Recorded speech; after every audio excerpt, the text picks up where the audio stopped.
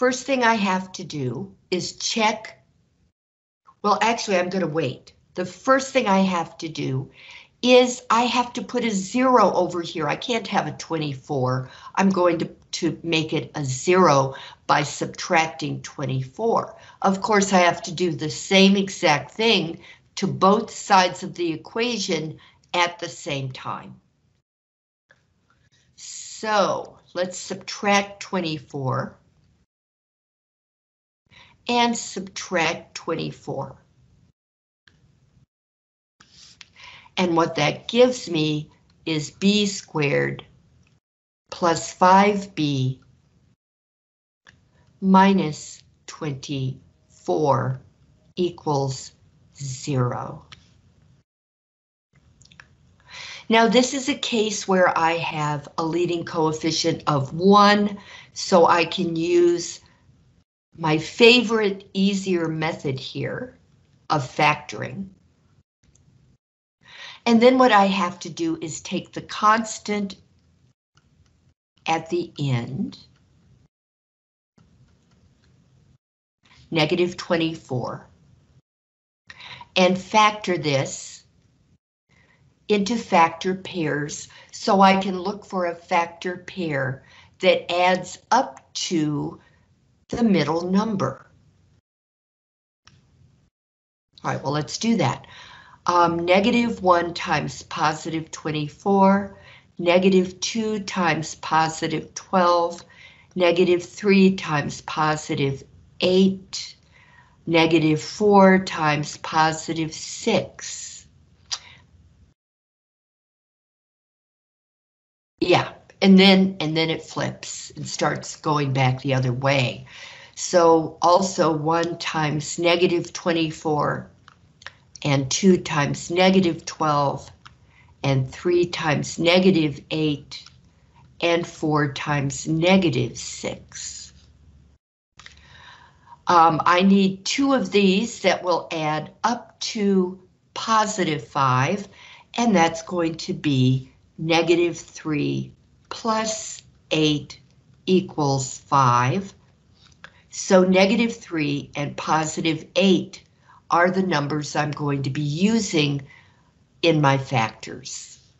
So I come up here and I take b squared and I separate it into b and b. And then I take my 2 numbers. Negative 3 becomes minus 3 and positive 8 becomes plus 8. Now that was all we did for factoring. But the equals 0 means I'm going to actually continue on. And so here are some additional steps that you do when you are solving a quadratic equation. You factor it, and then you set each factor equal to 0. b minus 3 equals 0. b plus 8 equals 0. Then you solve each of these little equations. Add 3 to both sides here on the left, and I get b equals positive 3, and subtract 8 from both sides over here on the right, and I'll get b equals negative 8. And then you can check your answers. And how you would do that is how you would normally. Let's do one of them, but I really haven't got time right now. Here's the original equation. Let's choose negative 8 because it's harder to work with a negative number. Put the negative 8 in parentheses and square it. Plus 5 times negative 8. This is going to be what? 8 minus 3 is 5. So this should be minus 24. Ah, that's what's wrong. Negative 24. No, but this is going to be positive 24. All right, I know that's right. So what am I doing? Oh, I know what I'm doing. Never mind. Negative 8 squared is positive 64 plus 5 times negative 8 is negative 40 equals 24 equals 24. 64 plus negative 40 is the same thing as 64 minus 40, and that is 24. 24 does equal itself, so that's a true statement.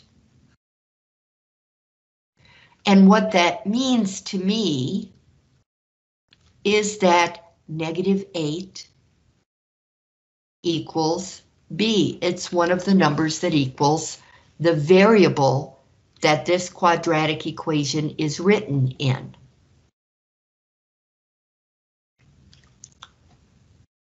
And I could do the other. Okay, so these are the extra steps you go to when you solve a quadratic equation.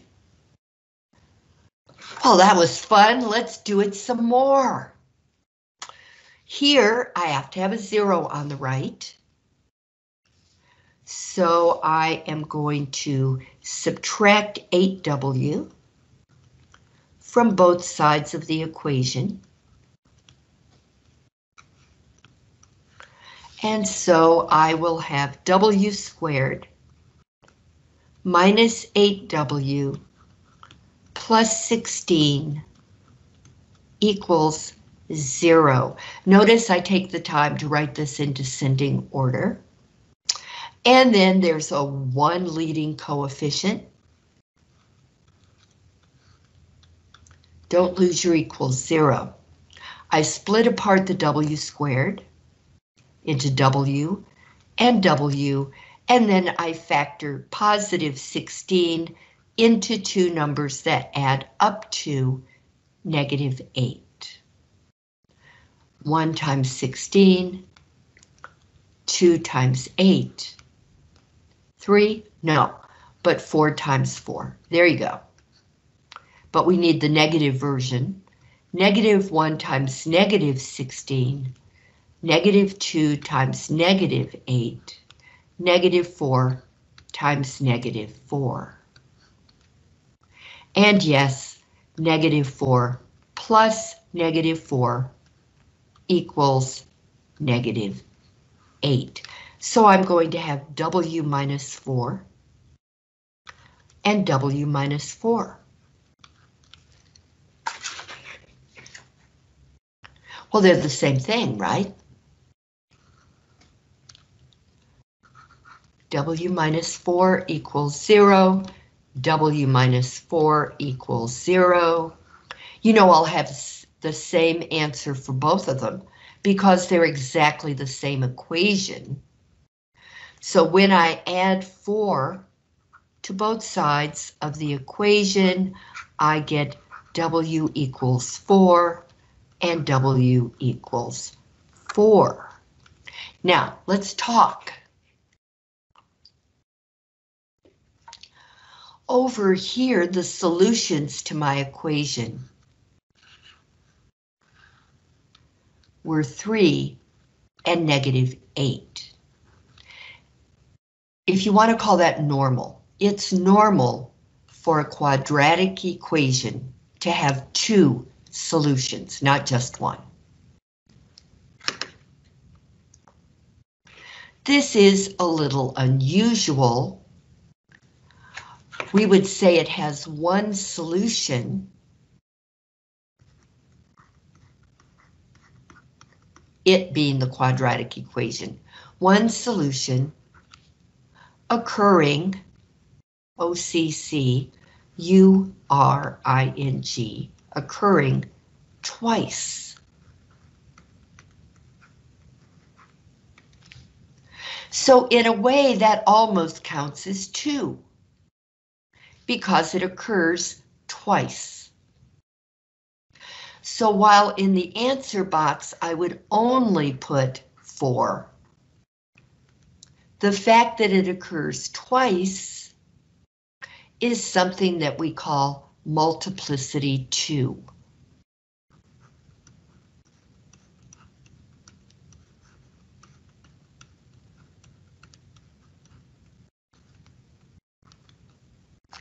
Up here, 3 occurred only once. -8 occurred only once. Each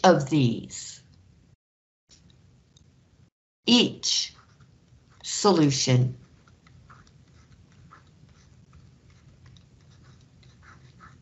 has multiplicity 1.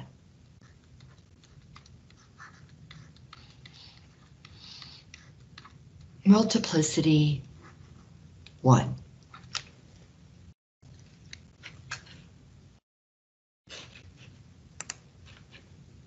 Why is that important? It will be later. I'm just getting you used to the language. There's something else that's going to be very important later, and that is, these are what we would call integers, right? They're normal kind of numbers, they're real numbers, more to the point. But integers, since integers can also be written as fractions, they're called real rational solutions to the equation. They're in the real number system. They're rational numbers. They can be made into fractions. And they're solutions to the equation.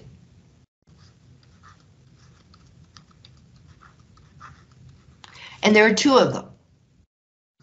2 real rational solutions.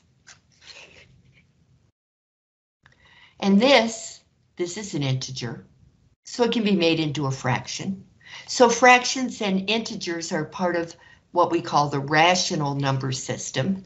So here we have a real rational solution. There's one real rational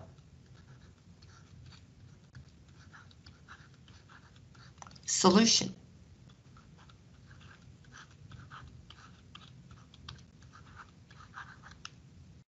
to this equation. Again, I'm getting you used to this. You're gonna be hearing a lot. You're gonna be hearing a lot. Real rational, real irrational, complex conjugate, all of that. Okay, this is just another one.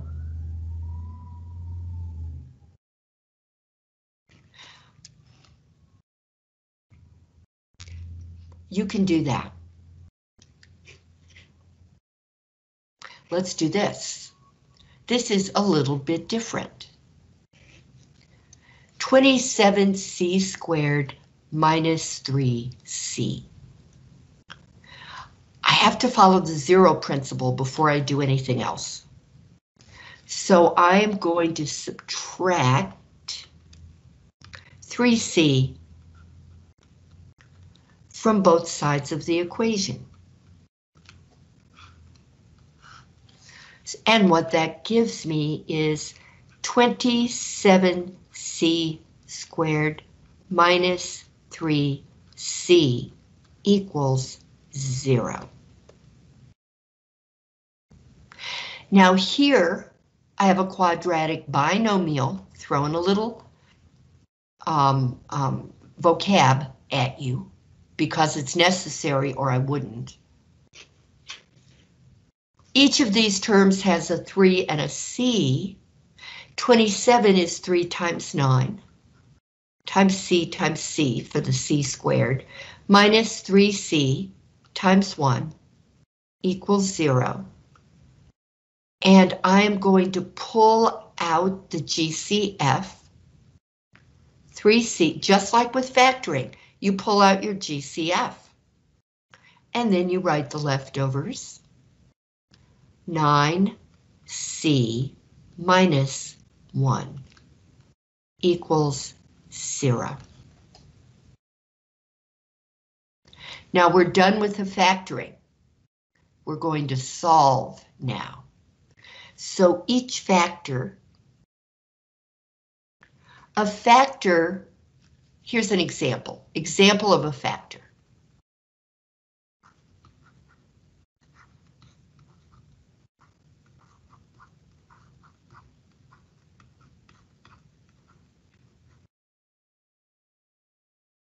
What about the number 6?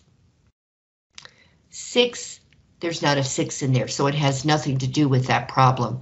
But 6 is convenient because it does not appear over there. 6 equals 1 times 6 and 2 times 3, and then there are the negative ones.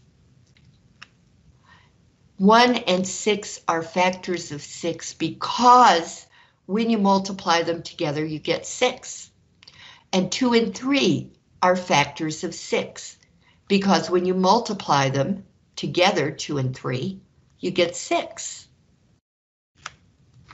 When I multiply 3c and 9c minus 1 together, I get 27c squared minus 3c. That makes 3c a factor of 27c squared minus 3c, and that makes 9c minus 1 a factor of 27c squared minus 3c. I set each factor equal to 0. 3c equals 0. 9c minus 1 equals 0. Cool. I solve for c over here on the left, divide both sides by 3. I'll get c equals 0, because if you divide 0 by 3, you get 0. Over here, this is going to be a little more work to solve. I'm going to add 1 to both sides of the equation. That'll be 9c equals 1. Then I divide by 9, and I divide by 9. So I get c equals 1/9. So my solutions to this equation, 27c squared equals 3c, are arg. Oh, right. Well, I thought I was on blue. Oh well. 0 and 1/9. These are both real numbers.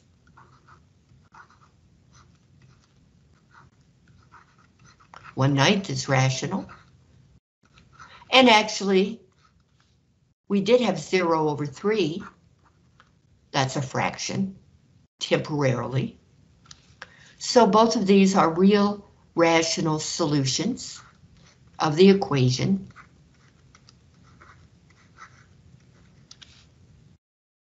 And this is to know in the near future, very near future. And this is something we need right now.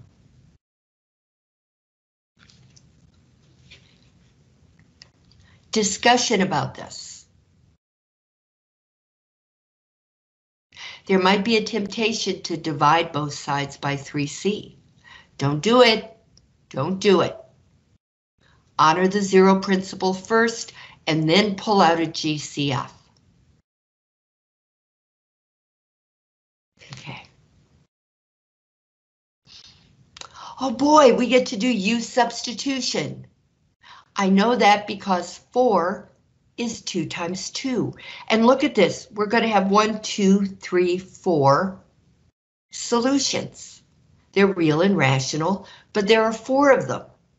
That's because the highest power is 4.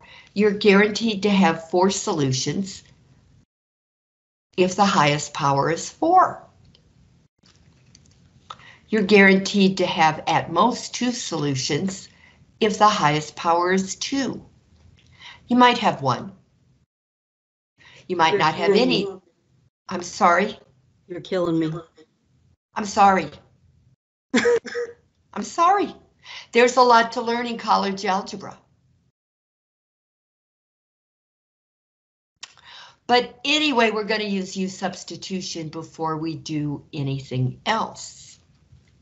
So U equals x squared, that's the way we always do it. And then U squared equals x squared squared, which is x to the fourth, which means I can rewrite this temporarily as a quadratic equation. So I'll have U squared minus 82U plus 81 equals 0.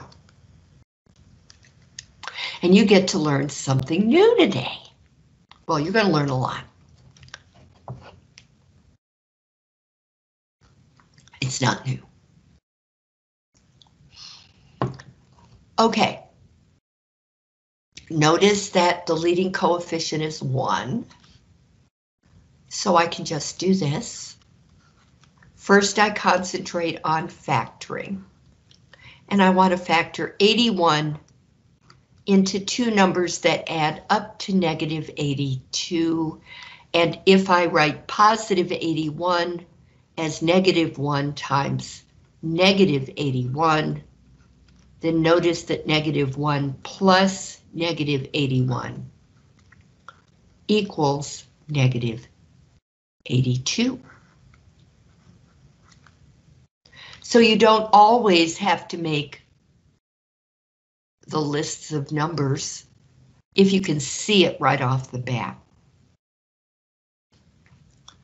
So we're going to have a U and a U and a minus 1 and a minus 81.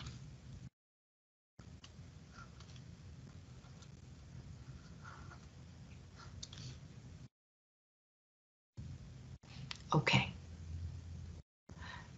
Now, what does U equal? It equals x squared. U equals x squared. I have a U here and a U here. I don't have any U squareds, which was the whole idea. To factor a quadratic equation is easier than to factor a quartic equation. So now I'm going to have x squared minus 1 times x squared minus 81 equals 0. I'm actually not done factoring, but let's go ahead and set these equal to 0.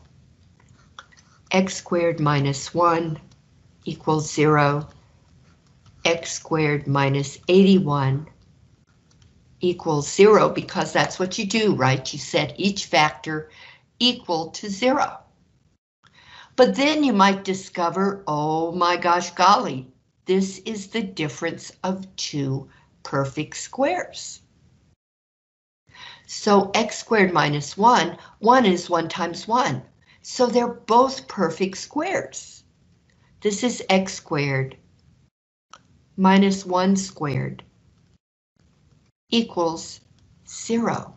So this factors into x. Well, let me do it this way. Separate the x into x and x. Separate 1 squared into 1 and 1. Then put a plus in the middle of the first one and a minus in the middle of the second one. And I don't have room. So we're going to have to move this over. I don't have room to write my equals 0, so I'm going to do this.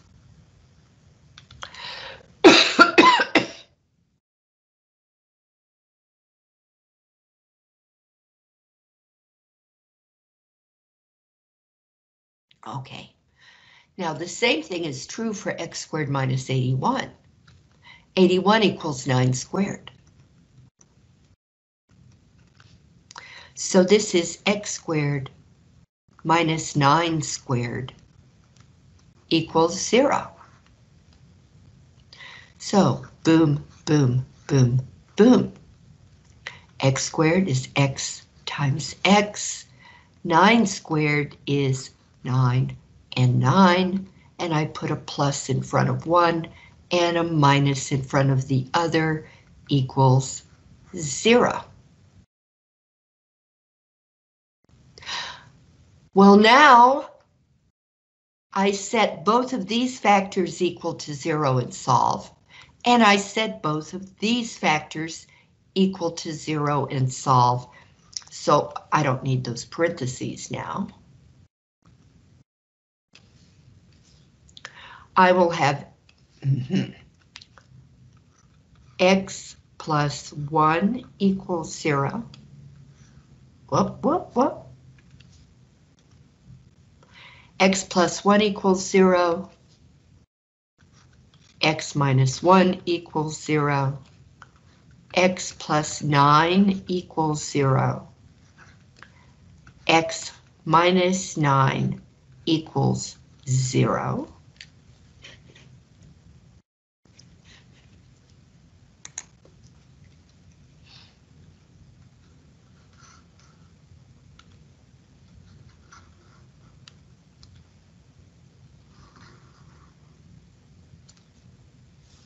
Okay. Starting on the left, x plus 1 equals 0. I subtract 1 from both sides. I'll have x equals negative 1. X minus 1 equals 0. I add 1 to both sides. I'll have x equals positive 1. Subtract 9, subtract 9. X equals negative 9. Add 9, add 9. X equals positive 9. And let's just see if this matches their answers. It does. So these are all numbers. They're integers, which means they're also rational. These are four real, rational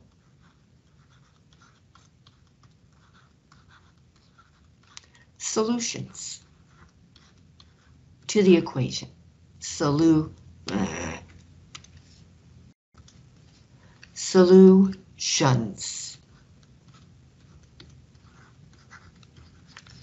to the equation, and those numbers are negative 1 and positive 1 and negative 9 and positive 9, or you could write them in order as they fall on the number line, and you could do that also. But let's go over what we did. As soon as I see 4 is 2 times 2, I use substitution. It's just a reflex. Use substitution. So I get to rewrite this as a quadratic, and I know how to factor quadratics. If I don't know anything else, I know how to factor quadratics. So I factor the quadratic and I set each, well, I resubstitute and then I set each factor equal to 0.